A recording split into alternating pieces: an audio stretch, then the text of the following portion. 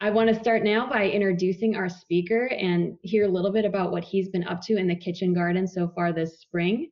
Thomas Crawley is an advanced gardener in the Gardens and Grounds team at the U.S. Botanic Garden. He joined the garden in 2014 and helped to establish the kitchen garden in Bartholdi Park. He currently works with the outdoor collections in Bartholdi Park, which includes designing and maintaining the kitchen garden throughout the year. And we're so happy to have him with us today to answer your vegetable gardening questions. Welcome, Thomas. Hi, how you doing? Hey, doing great. Good. So thanks for taking the time to join us. It's officially March in Washington, D.C. You're getting ready to plant in the kitchen garden, but Yeah. you've been busy over the winter too, kind of figuring out what it's going to look like this year. Wondered if you could start out just by sharing a little bit about your process for developing a planting plan for the spring and how you decide what's going to go in the kitchen garden. Yeah, sure. I usually start out with a sketch. Well, before that even, I like to have all my seed catalogs laid out in front of me and go specifically through the stuff that I know does well in spring, like lettuces and members of the cabbage family. Um, Carrots even can be started pretty early. And I usually choose based on texture and color. Um, and I like to find things with short growing periods so that I can have things timed for the next garden I'm going to be putting in. But after I look through and pick some seeds I like, some plant varieties I like, I'll sketch out placement according to soil types that the plants like and sun exposure. And once I get that all laid out, I usually run it by a couple folks and see what they think and um, get a plan together. Thanks. And you shared with us an image of sort of the drawing that you put together. Grace is going to put that up now so people can take a look at what that looks like. Yeah, I like to have fun with it. I try to make that into a piece of art too. It's not always exactly what the garden ends up looking like, but I'd say it's probably 85% there. Right. And I see that you called this spring and fall. Do you want to talk about that a Yeah, little? yeah. A lot of things that do well in the spring, I'd say almost everything that does well in the cooler spring temperatures also does well in the fall, sometimes even better. So generally when I buy seed for the spring, I'm keeping fall in mind too. And since you get so many seeds per packet and we're working with smaller spaces, I just keep those seeds cool um, through the summer and then plant them again, sometimes in a different layout during the fall. Thanks. That's a beautiful design. It's fun to see it in that way too. So you talked about seeds, and at this point in the season, a lot of people are starting seeds indoors or thinking about what they're going to direct seed outdoors.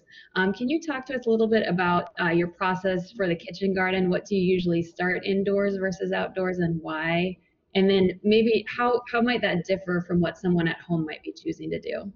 Yeah, like you said, it can be a little different for us because we like to get stuff out as soon as possible. But of course, you don't want to run into that last frost date. So around here, it's usually traditionally, to be safe, we say late April, but I think last year it was the end of March. So usually here, I'm putting stuff in the ground early April, transplanting. And the things that I start outdoors are things like lettuces, and that's the generally lettuces and peas, things like that. They can germinate in cooler weather, like I think even under 50 degrees, lettuce seeds can germinate. But other members of the cabbage family, like kale and collards, Brussels sprouts, they need the soil to be a little bit warmer, so I start those inside. So I direct sow the lettuces and plant the peas outside, and I start the members of the brassica family, also known as the cole or cabbage family, inside. I try to do it 6 weeks before the last frost date. Let's try to get them started 6 weeks before the last frost date. Got it. And I think we've got an image from some of the work you've been doing over at the production facility, trying to get some seeds started that are going to go into the kitchen garden. So tell us what we're looking at here. Yeah, I'd like to take credit for planting it, but our talented growers at the PF started the seed for me this year. And we've got some little yellow chard coming up. There's a variety called Baltimore. That's a really orange yellow color that I was looking for, but a lot of you have probably noticed that seeds are selling really fast. from a lot of vendors now. So, but we were able to get this nice yellow one. And the image to the other side is our germination chamber. It keeps things at a steady temperature and a steady humidity that makes the seeds pop up. And then we pull them out as soon as they germinate and put them in a cooler area, transition them out to the cold or to the cooler weather we have outside. Yeah, but we have a lot of stuff growing now. We have, I think Kenny started all of the kale, all of the collards. We had 4 different varieties of cabbage. And I believe he even started some of the lettuces for me. Great, thanks. And then in terms of the physical kitchen garden beds outside, what have you been doing out there to kind of transition from winter to spring? What have you been removing? What have you been leaving? Anything you've been adding to the soil, things like that? Well, we've been really trying to keep a 4-season garden here, especially since we have the advantage of being in this urban heat sink. Things stay a little warmer in the middle of the city than they do in the outskirts. So we were able to keep our artichokes going through the winter, and also some other perennials. I think we had, there was some sea kale out there as well. So I've been cleaning up the perennials, kind of pulling some of the dead leaves off. And even though they work well to insulate against the cold, and pulling up all this stuff, or harvesting the daikon radishes that we had growing through the winter. Those did really well in the cool weather. And also pulling up some, I think I had lemongrass in there, and some rice that was left over. Just the foliage looked nice through the winter, so I left the spent plant in there. So just kind of cleaning up and getting the soil ready, adding amendments. The fertilizer that we add now, the low nitrogen fertilizer, it's probably not going to be available to the plants for about a month, but putting it down now with some compost will give them that extra bit of boost they need toward the end of the season. Great, and I think we have a picture of what the kitchen garden looks like. Maybe this was earlier this week or yesterday. Yeah. So that's kind of how it looks like getting ready for that spring planting, and then looks like you're pulling some weeds. Yeah, I think there was some, we had a lot of mouse-eared chickweed out there, and some sorrel and some clover, and maybe even speedwell. We have some weeds you don't find everywhere just because it's such a prime growing location. But yeah, pulling weeds was a big part of what I did to prep the beds. Yeah, and oh, and there was some sorghum left over from a lot of the Poaceae family was left in there that looked nice during the winter, but it's time to move on now. Great, thanks. Yeah, it's great to have that background kind of what you've been up to. What I'd like to do now is turn it over to our participants and see what kind of questions they have for you. We have a few questions about seed starting. Someone has asked, when should you start peas? Peas, Yeah. Traditionally around here, anytime from mid-February on. I get a little worried, like last year it was warm for a good bit, starting in February on, but I noticed some really low temperatures. And I think the seedlings will be okay as long as it doesn't drop too much below 20. But anytime from now on, you can stick seeds in the ground. I like to soak mine in water overnight first, and then pop them in the ground. And about, like with any seed, about 3 times the width of the seed into the ground. So you don't want to put your little seeds too deep, but you want to make sure your bigger seeds, like peas, are a little bit deeper. So maybe a ½ inch to 1 inch. Great. And then someone asked about leeks and onions. They said they started leeks and onion from seed for the first time this year. Yeah. Can you share some information about how and when to plant those out? Yeah, I've had the most success with members of the allium family, like leeks and onions and garlic. Well, mostly leeks and onions when I start the seed inside and then transplant them out later. But I have direct sown onion, and if it was truly seed and not sets, then it's going to take a while. You're going to need like almost the whole growing season before you're harvesting them. But yeah, some folks put their onion seed out in the late fall and let it grow through the winter. We have some garlic in the garden now that we planted, I think it was early November, and it should be ready for harvest early summer. Was that the question? Like when to plant it? Yep, you got Yeah. it. All right. Then another person regarding seed starting talked about what should they do with seedlings that are indoors but seem to have stopped growing? Yeah, well, I guess a lot of that depends on where they are. If they're in a really cool place, then there are optimal conditions for plant growth. So it could be too hot or too cold. Um, what I do with plants that look like they're slowing down is I gradually, if they have 4 leaves on them and it's time to move them outside, I would just go ahead with my plan and harden them off and plant them outside. And if they're not, hopefully they're not root bound, but if they are, putting them outside after a gradual period of transition, hopefully it'll give them the space they need to continue growing. But also, I don't use a lot of supplemental fertilizers, like chemical fertilizers, but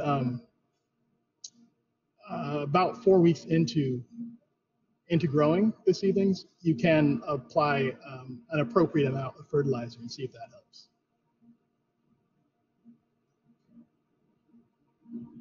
Great. How about we talk a little bit more about bed prep? Someone else asked about onions and garlic. They said last fall they planted yellow onions and hardneck garlic, then put 2 or 3 inches of straw on top, and the stems are now starting to emerge. When should they remove the straw and how much?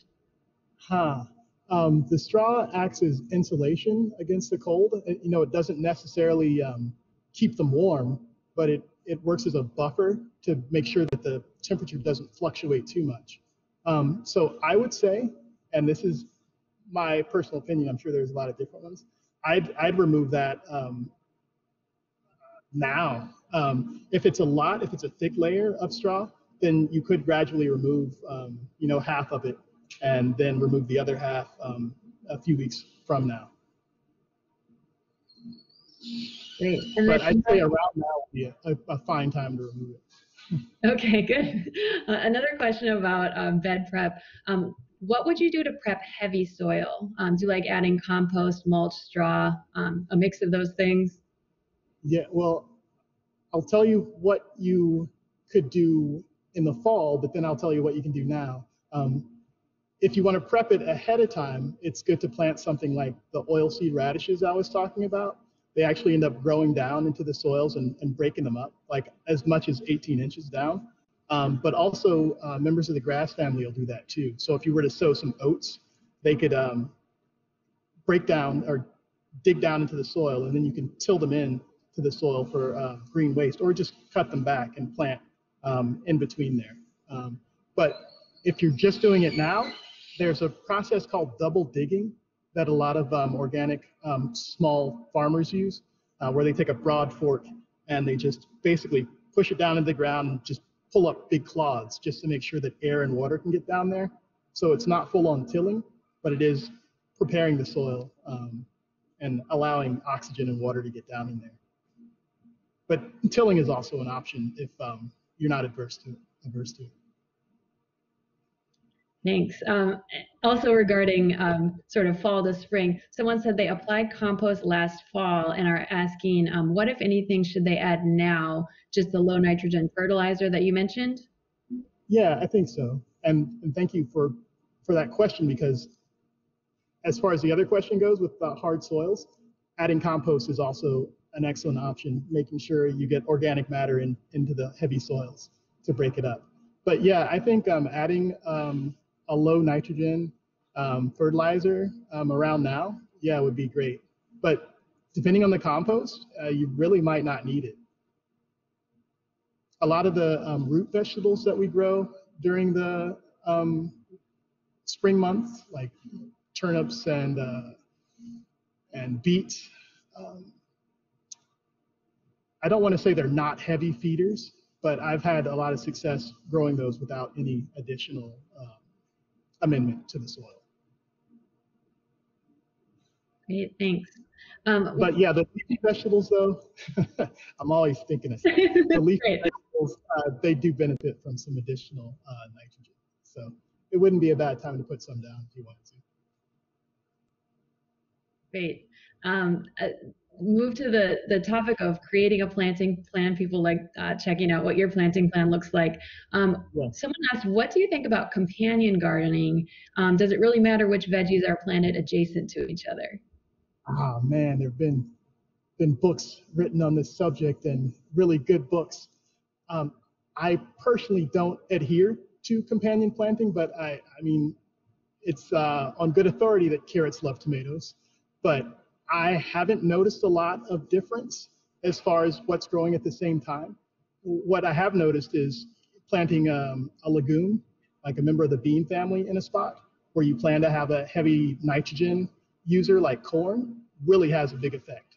So if you plant soybeans one season, then plant corn the next season in that spot, you're going to see a noticeable difference in your corn plants.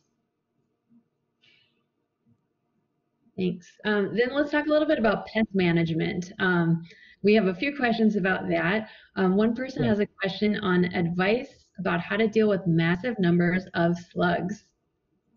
Yeah, I get asked about slugs a lot, and it's interesting. I haven't had issues with slugs so much. Um, I'm not certain, but I have used diatomaceous earth for other soft-bodied insects, and that's just a like physical, mechanical way of deterring them to keep them away. So, to my knowledge and my limited experience with slugs, that's been a nice low-impact organic option for deterring them. All right. And then someone else asked, do you have any suggestions for natural, non-toxic ways to better control weed growth, both in the garden and along paths? It's along paths, yes. Here, we've been using a couple of different options. We have vinegar, but not just like your store-bought vinegar, like a high acidity vinegar. That works really well in paths, but you have to be careful because it's a broad spectrum weed control. It's going to burn anything it touches. You can buy store-bought vinegar and leave it in the sun to evaporate, and that intensifies the acidity. And there are a couple of other products. Actually, there are a lot of, just look for anything OMRI certified. And those are good for paths and areas in the bed that aren't close to the plants that you want. But as far as the garden itself, I do a lot of hand, just mechanical removal. There are means of controlling, like I've put down paper mulch, which sounds like shredded paper, but it's actually just a sheet of paper that ends up dissolving over the course of the season. I have some weeds that I'm never going to get rid of completely, but that keeps them in check through the season. So that's an option. Yeah, and also planting desirable plants that shade out the weeds, ground covers or plants that cover the ground like clovers. Sometimes that helps. It really depends on the weed. Like if it's a noxious weed like field bindweed, it's probably not going anywhere, and you're just going to have to learn to work with it. But if it's something like just clover or chickweed, pulling it out, being diligent about that. If your area is not too large, will probably do the trick. Kids in the neighborhood are also a good option. Always a good option. Someone asked about beneficial insects. Do you use beneficial insects for pest control in the kitchen garden? Yeah, we have used. I always look out for the ladybird beetles. They're always the gardener's friend. As far as like actually bringing them in, we've used a predatory mite for issues we've had with a pest called chili thrip, and we had some success with that. They can be expensive on a smaller scale, and I have been known to find praying mantises and ladybird beetles in other parts of the garden and kind of moving them over into the vegetable garden. So that's also an option. But yeah, again, with pests, I find that I'm on my belly a lot in the garden since it's a smaller area, plucking them off by hand. But I fully endorse any beneficials you can either find around your garden or order with some other gardeners in the neighborhood and bring into the garden. Great, thank you. Someone had a question about whether you're integrating any vertical gardening in the kitchen garden this year. It's something we talk about a lot. And we do a lot of traditional vertical gardening with trellises. So our beans and peas, we have those grow up, trellises and obelisks. But I haven't done like a full-on green wall, but that's something that I think would be really cool in the future. And it's always in the back of my head. Great. Somebody asked about their potting soil grew mushrooms in it last spring, and Yeah. the many vegetable seeds they planted didn't grow well. Oh, no. The mushroom issue possibly a problem with the soil, or what do you think might have happened there? So usually I tell folks when they find mushrooms in their potting soil or mulch to not worry about it. But I mean, as far as any sort of phytotoxicity or any issues with them interfering with plant growth, I think it generally isn't an issue, but it could be an indication that the moisture is too high. And if you still have those plants, if you could pull one up and see what the roots look like, if they're white and sturdy, then the moisture is fine, and we'll have to look at some other avenues for what went wrong. But if you pull them up and they're brown and they break off easily, it may be the mushrooms are growing there because the moisture level was too high. Yeah, that relates to another question someone asked. Do you have any recommendations for what to plant in areas that are consistently wet, things that might do well? I can't think of a lot of agricultural crops. You could try rice. But generally things don't want to stay wet. And if you have an area in your yard that's consistently wet, you might want to just look at some, and I'm assuming the person asking the question is in the mid-Atlantic area.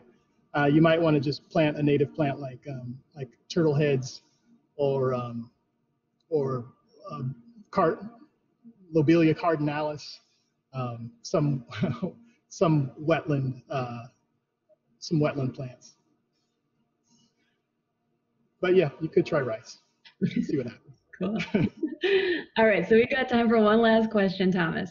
So we want people to have fun experimenting in their vegetable gardens at home or in their community gardens, wherever they're growing. Do you have something that you're planning on experimenting with in your own vegetable garden this year? Yeah, you know, there's a plant I've run into that I haven't experimented a lot with. It's red orach. I think that's how you say it. It's in the same family as spinach and amaranth. It gets really tall and it's used just like spinach. So yeah, that's as far as being experimental goes. I think yeah, I'd like to try that. I had bad luck experimenting with another member of the goosefoot family.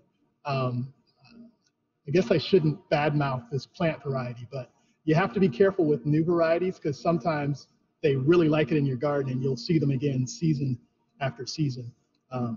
Husk cherries, probably want to be careful with those. Yeah, I said it, yeah. But yeah, I think red orach. I'm going to try it out this year and see what happens. Cool. Well, I hope you can report back to us on how it goes. Yeah. And just want to say thank you so much for sharing your expertise with us today. And thanks to all of our participants for your great questions and taking some time out of your day to join us.